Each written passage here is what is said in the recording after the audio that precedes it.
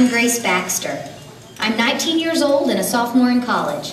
But this isn't about me. This is about my family. You all know the poem, "'Twas the Night Before Christmas." Well, this is the story of my family's favorite night before Christmas. It was 13 years ago when I was 6 years old that I learned Christmas wishes can come true. It's the most wonderful time of the year, with the kids jingle belling and everyone telling you be of good cheer. It's the most wonderful time of the year. It's the happiest season of all, with those holiday greetings and gay happy meetings when friends come to call. It's the happiest season of all.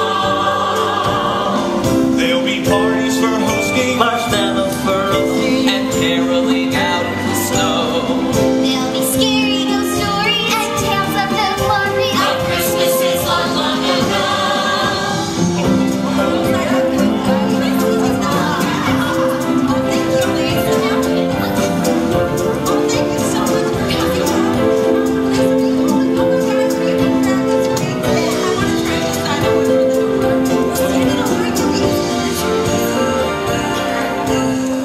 It was 13 years ago.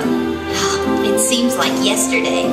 Christmas, 1994. The year my family and I learned that Christmas wishes can come true. Come on, Gracie, let's dance.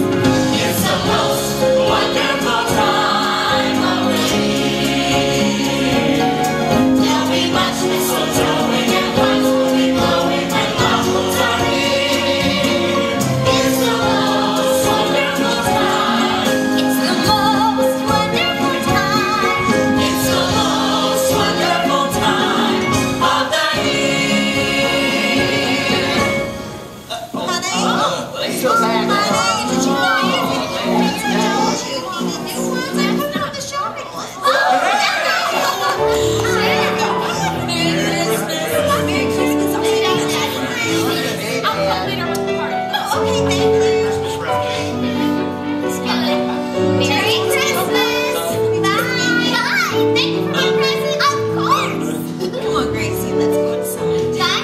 Bye, Merry Christmas. Oh, Merry Christmas.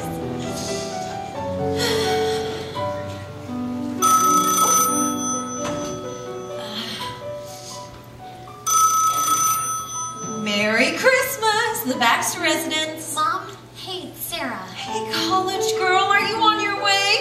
Did you do well on your finals? Oh, Dad was just outside putting the finishing touches on the lights. And you guessed it, the power went out again.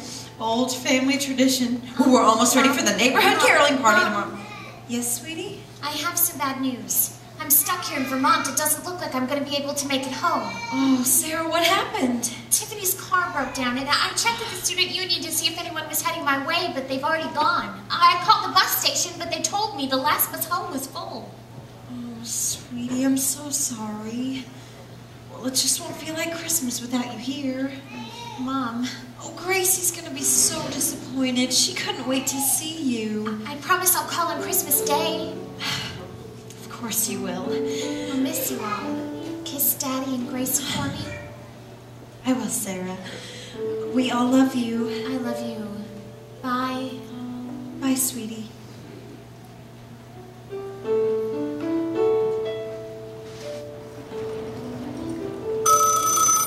I'll get it, honey.